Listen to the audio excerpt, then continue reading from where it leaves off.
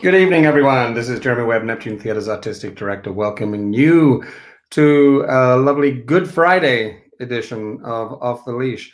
For those of you that haven't seen it before, Off the Leash is Neptune Theatre's opportunity to communicate with everyone out there who are like us, isolating at home and letting the people that should be fighting this thing fight this thing without us in the way. It's a great chance for us to connect with some friends and colleagues and listen to them talk about how they're doing, what they're up to, what's changed, what's changing, and what their hopes are for the future. So welcome. This is our last edition of the week. We're about to announce our guest lineup for next week. I'm very excited by next week's lineup as well. That'll be week 3. This started off as a bit of fun, and now we're just going to keep going. Anyway, we'll keep going till everyone gets bored. Hopefully that won't be right now while I'm talking. So let me bring in our guests. And as you can tell, totally not scripted, not planned whatsoever. So I'm so professional. Let's bring in our guests. We're very happy tonight with our lineup of friends. I'm going to bring them all in and then introduce them all. Here they come, all 3 of them. We have Lara Lewis, Sarah Richardson, and Richie Wilcox in the house. Welcome, you 3. Hi. Hi. Hey. It's good to see you. It's good to see anyone at the moment, except the same 3 people that I'm living in the house with, but it's really good to see you 3. Oh, thanks. It's like the gay edition. Right? Lovely. I have to applaud your jacket. Mine? Oh, thank you. Yes. Can we just see, can we get the full meal deal? Flamingo. Oh, nice. Yeah, it's as I said to Sarah, any excuse to dress up right now. I'm not going to show you what I mean, it's jogging pants on the bottom, but whatever. This I'm really good about. I found myself getting dressed just before this broadcast for the last 2 weeks, so it's been a reason. You know, and then the kids kind of recognize me. Most of the time they're just walking around saying, "Who's this dude mumbling around the house all the time? He's never normal here." Yeah, and why is he here all the time? Yeah. So, are you all safe? Are you secure? Are you surviving? Lara, how you doing? I'm pretty okay. I live alone, which is like good and bad, but I also have a cat, which is like pretty great right now. Because I have nothing to do but just pour my love into an animal. And I don't have roommates to be afraid of infecting me. So I'm doing pretty great. That's actually kind of a benefit of living alone. Every time my 5-year-old sneezes or snots up somewhere, I put him outside. Sarah, how are you doing?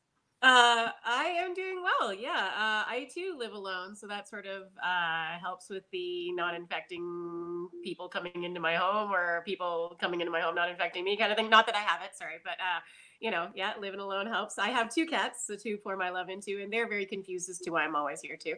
Yeah, but other than that, I spent the night last night with Richie though, because fun time. We had a Zoom thing last night. It was super fun.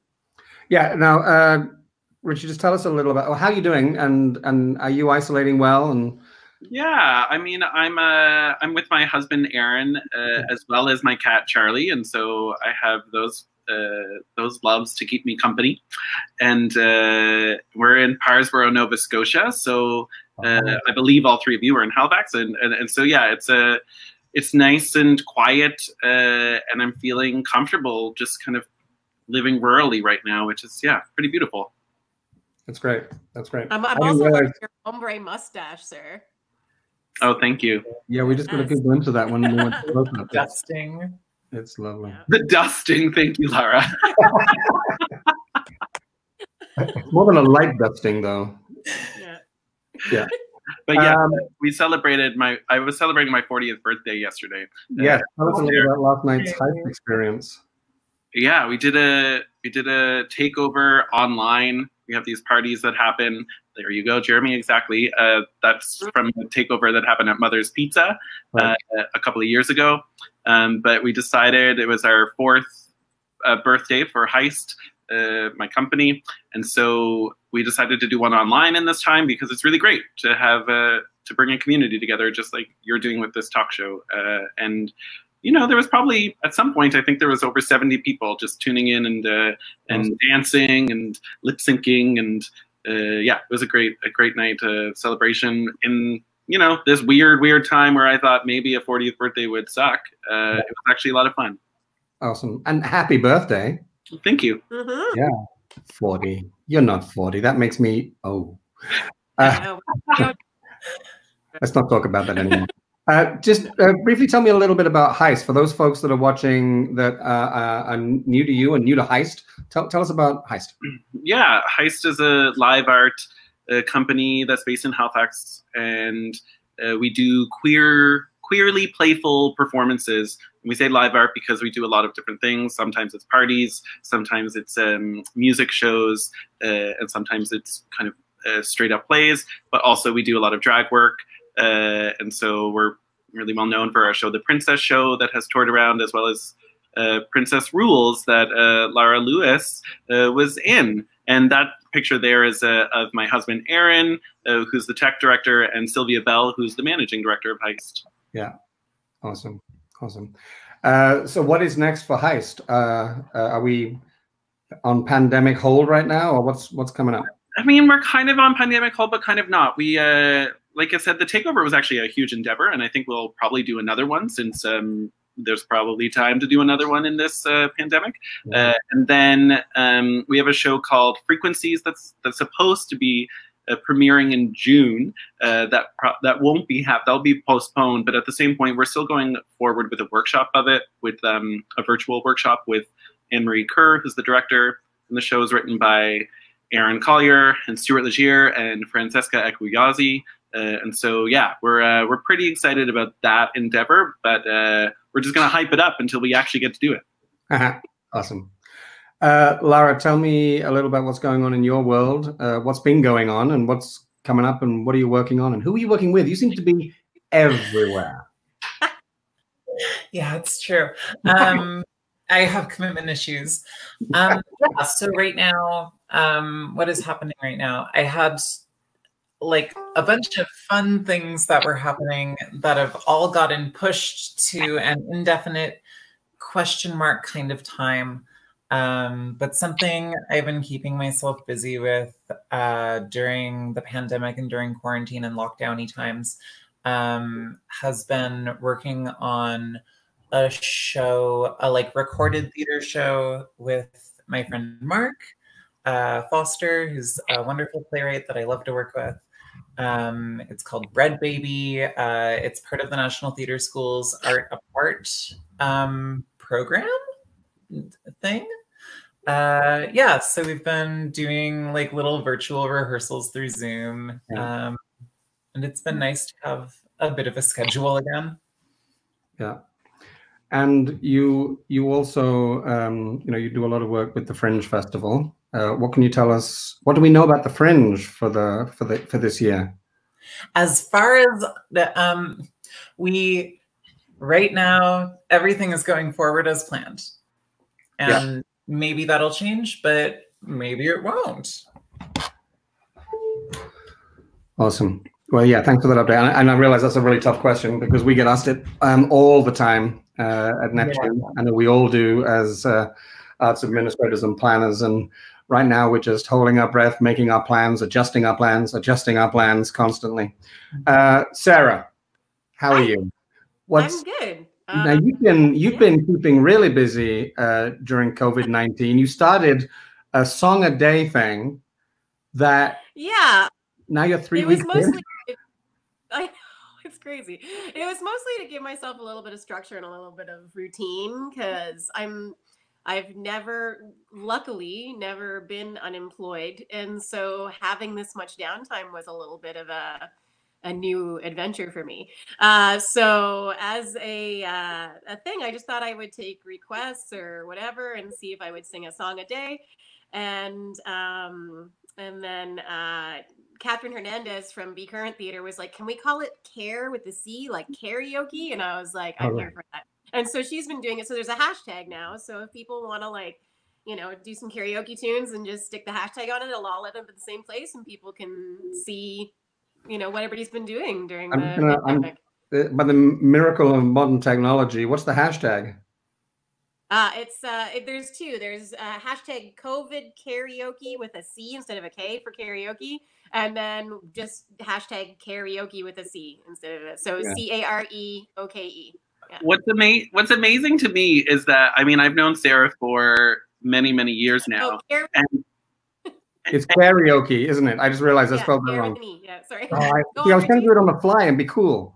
I know, I'm sorry. And Sarah, you don't like karaoke. We've tried to get you up for karaoke in real life, and you don't do it usually. So this is a huge COVID thing. I know. Sorry, I don't do karaoke when that's it exactly. I don't do karaoke when I'm in performance mode, like at a show, because I'm trying to like maintain vocal health and I can't scream over a bar.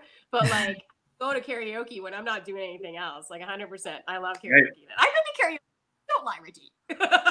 You are so professional. I personally have never been to karaoke in my life. And I think Jeremy taught me karaoke. I think I did. I've never been. I never spent every single Wednesday night at Barely's on Barrington Street for 4 years in a row. I never went to Cheers on a Monday night. Yeah, the Barely's host knows us by name for sure and knows what song we're gonna sing. Well, I used to joke that I would be more I would be recognized more in the street for karaoke on a Wednesday in Barely's. People would come up to me and say, "Hey, Mr. Copa," because I used to sing Copacabana, which actually, didn't you take over that song from me? You stole it. At one point, Ian Gilmore did too. But Ian Gilmore, yeah. Amazing. Oh, wow. Yeah, now. Oh my goodness. Well, you know, thanks a lot.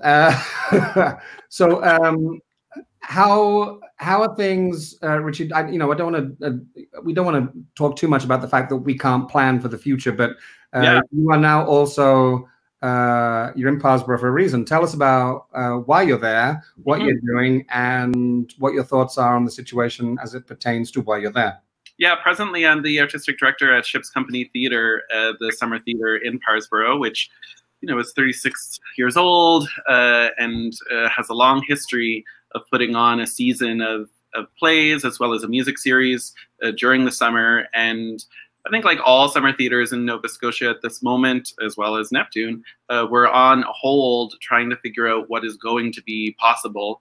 And like you said, Jeremy, it's a lot of putting multiple scenarios in front of you on a table and going, okay, well, maybe this deadline will work and we'll actually get to put the work up. Right now, I have so many fantastic Nova Scotian artists ready to go and these plays lined up. And you kind of just want to be like, oh, like the audience needs to see this. But at the same point, of course, for safety reasons, they can't right now. Yeah. And so, yeah, it's a wait and see game. And also it's a bit of a, altering your perception and being like, okay, well, if this can't happen this way, how can we actually showcase these artists in a way in the future that is good for Ships and as well good for those people? I've been feeling a lot of stress, like a lot of people. I'm very blessed and very fortunate, but some of it was to do with knowing what next season was going to be at Neptune and what we've lined up, and that those shows there's a question mark over everything that we're doing, of course. There's no question of that, but I was feeling kind of sorry for myself one day because it's only my third season that I've produced, and then I thought of you getting this job, programming this really amazing season with all these artists, and having it yanked from you by a pandemic. I nearly swore. Yeah. By a pandemic.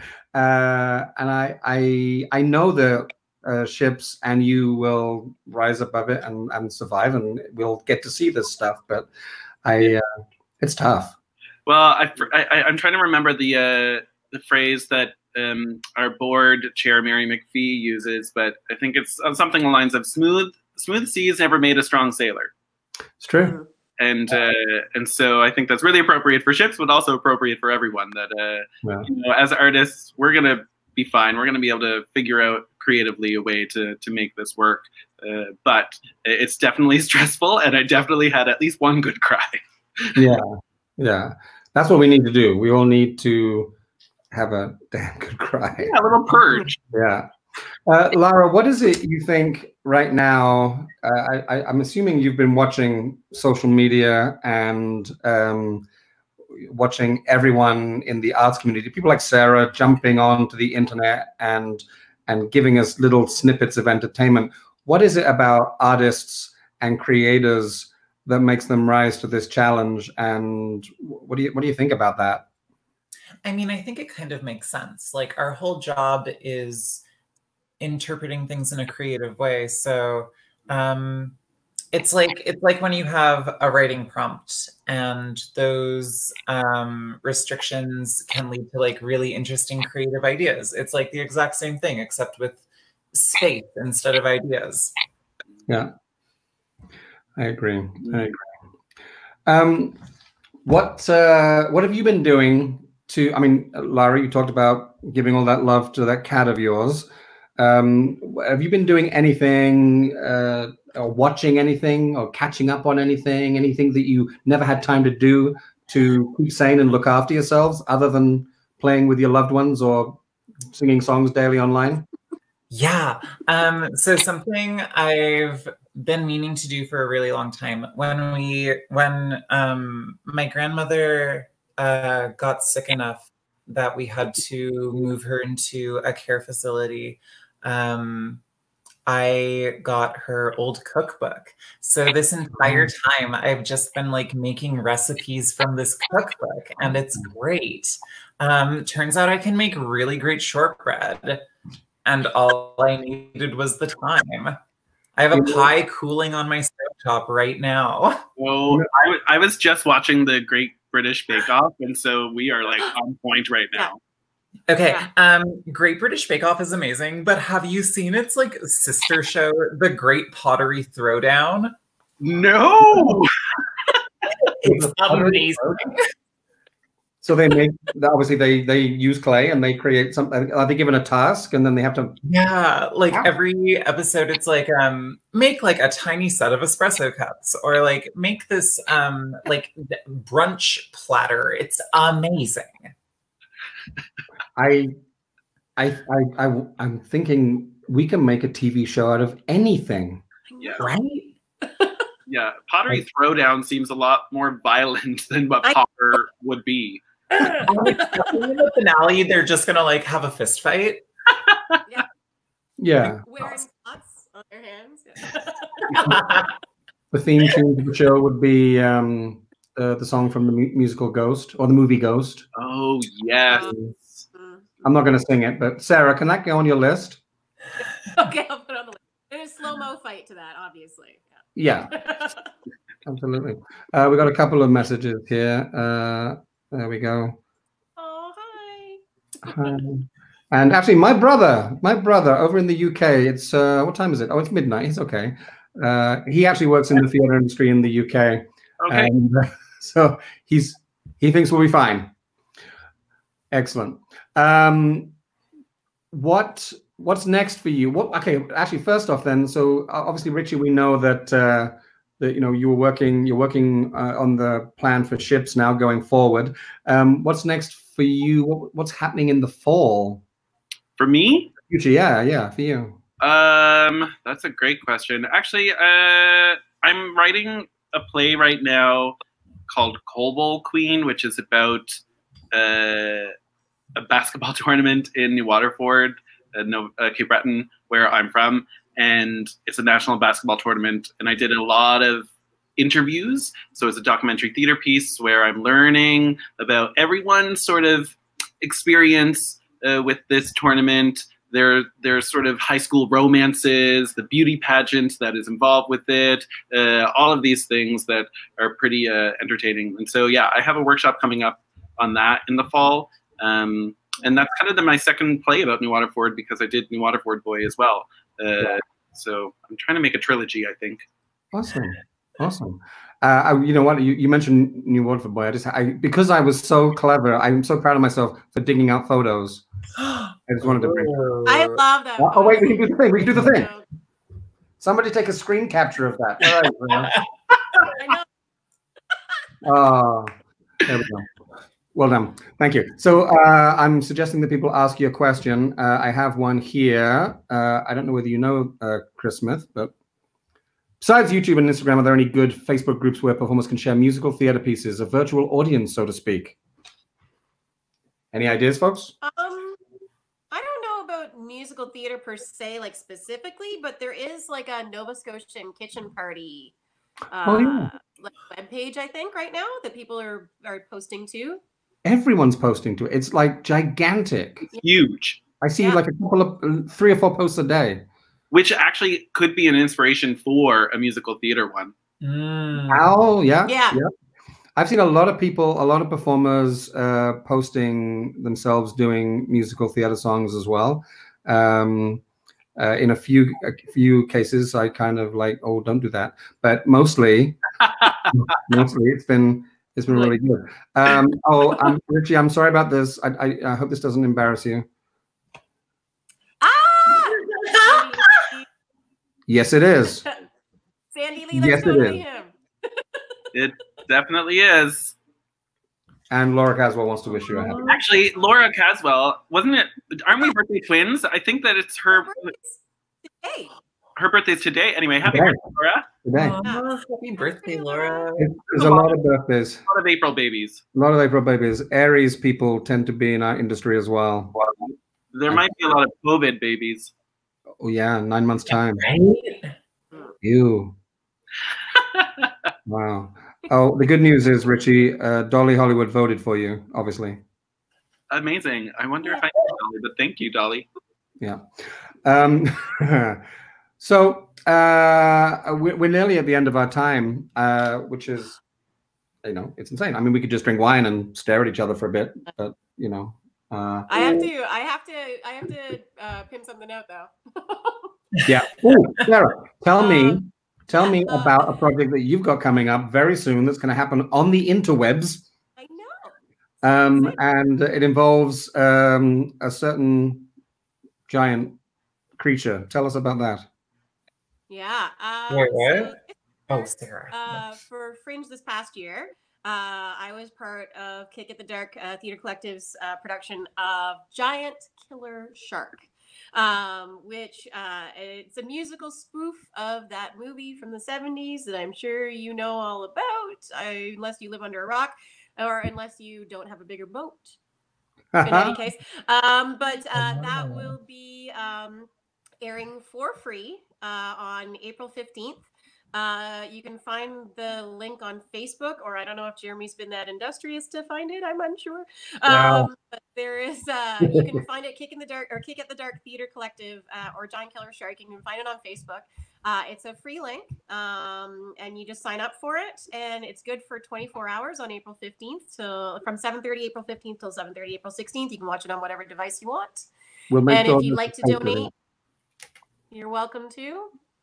And that's Awesome. Yeah, I'm looking forward to that. It's kind of nice. We actually lost like 5 shows because the hurricane happened. Yeah, that's what I found kind of amazing. So the show was canceled, as many were, sadly, because of the hurricane that hit last fall, early fall, when everything was shut down for a number of days. And it's taken a pandemic, a global pandemic, to bring your show back. My concern is, what is this theater company planning next? And will it have an effect on the rest of us? Yeah, I know, right? Look around, Lara. Look around. What don't we know? Yeah. Kick at the Dark is possibly attuned to the universal shenanigans. Anyway, I also just want to say, we've been doing this to raise awareness of Neptune and the situation that Neptune finds itself in right now, needing support. But the reason I really wanted to get the 3 of you on here was to highlight the fact that this community, this Nova Scotian community, the whole world, has multiple thousands of arts organizations that need our support right now. Kick at the Dark, Heist, Ships Company, venues like the bus stop, Oh wait, that's not the bus stop. That's the Fringe. Neptune. I hit the wrong button. There we go. That's I was nearly so cool there. Did you see that? Yeah. Wait, hold on. Hold on.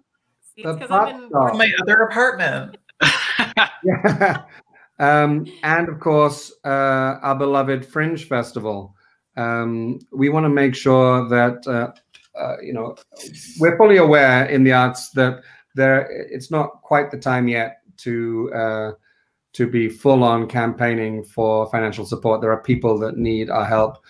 We need to keep off the streets, and people's focus needs to be on getting this pandemic dealt with. But when you are ready, these three are just a small sampling of the arts organizations in our community that would welcome our love, even if it's just buying a ticket, even if it's just buying a subscription, or buying a gift card, or, you know, sending them $25. Let's see if we can make that happen. I've got a few more comments coming in before we wrap up. Let's see if any of them. Well, here's an interesting. Okay. Oh wait, Andrew Chandler's got some information for us. For the person that was asking about musical theater, there's a group called the Isolation Musical Theater Challenge. So there we go. There's a isolation challenge for everything right now. I challenge people to make me a cake and deliver it to my house. What's your address? It's like, Lara, do you deliver? You want to put your no, that's what I've been doing. I've been making cakes and cookies and leaving them at people's doorsteps. I've been doing that with my neighbors too, because I'm trying to save myself from myself. I totally did that. Yeah. So my neighbors keep getting cookies and muffins and cakes. The concerning thing for me is that one of the other members of Kick at the Dark has answered my question about what the next pestilence is that we're going to have thrown upon us. So thank you, Andrew Chandler. Good to know. And a question, which I well, wait, that's not it. Oh, thank you for the answer. That was that one. And a question here: will Neptune ever do the musical Grease? Well, actually, Neptune has done the musical Grease. I think the last time was about I'm going to say 20 years ago. Yeah, I don't even. So okay, so I think Patricia Zantilli was in that production because for some reason we went shopping at Value Village, and Aaron found a costume that has Patricia Zantilli and Grease on the tag from it, and I think Did you buy it? When we bought it, yes. Did you buy it really? Yeah, Aaron is actually maybe able to get it right now, but it's like this. That's amazing. I don't know what scene it's from. It's like this. It looks like Judy Jetson. Like, I don't understand it. Here, look. I don't recognize it. Let's see. Oh my god. Oh yeah. Oh yeah, yeah. That might be from the Teen Angel scene. Yeah. Patricia Zantilli, Marty, Grease. It's on the tag. Yeah, Oh my God, yeah. great. I mean, I remember that production because I auditioned for it and I didn't get a part because why would you cast an Englishman in that show who can't dance? But anyway, yeah, she was in that. Now, if you were to now put that, does eBay still exist? I don't even know. Yeah. We could sell it. Yeah, because she's got a fan base out there, Richie. You could make a fortune. I actually just directed Noises Off in Edmonton at the Mayfield, and Patricia was in that, and she's doing well. And well, I would like to buy her costume off you. Yeah. Awesome. Folks, thank you so much for being here tonight. It's been lovely to chat with you and lovely to see you, see your faces, and see that you're doing well. I'm sure that the folks that watch this either tonight or over the next few days will be happy to see you all together. Any final thoughts before we sign off? Anything you want to say to the masses out there? Send me your address and I'll make you cake. Okay, I'm going to put you in close-up. Say that again so that the whole world knows that when I send you my address after this broadcast, you said it. Send me your address and I will make you cake. I think I am currently the happiest person on the internet. And that's a lot of happy. There's a lot of happy people on the internet. All right, anyway, that's great, Lara. I'm going to do that. And if you don't, even if it's twice, Yeah, no, okay, cool. I don't want you to leave isolation. I want you to be safe. So you let me know. We'll look at that. Anything from the other two? What I'm learning is that it's fine to take some of the pressure off because we're all in this together, and that if you need a day to just really not do anything, it's valid, and that we got to take care of ourselves. And so I hope that you're all, even though it's stressful, I hope that you're taking care of yourself. Awesome. Yeah, just that's my thing too, is practice instant forgiveness and be kind to yourself. You just, it's a hard time. It's strange. It's weird. And, you know, it doesn't matter if you're, you know, doing constructive things right now. You got to do what you need to do to get by. So be kind to yourself. Awesome. Yeah. Thank you all. I'm going to ceremonially kick you back into the green room. Thanks for being here. Stay safe and look after yourself. Thanks for having me. Thank you. One at a time, they disappear back into the green room where there's a whole buffet of cake. Thank you, folks, for watching again this week. We hope you enjoyed yourselves.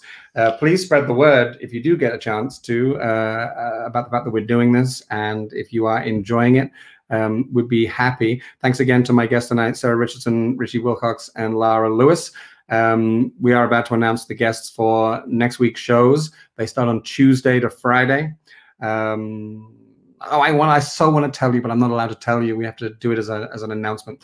So be safe, look after yourself, and if you can, always consider supporting the arts organizations around you during this difficult time, when you're ready and when you're able. Take care. Enjoy your weekend.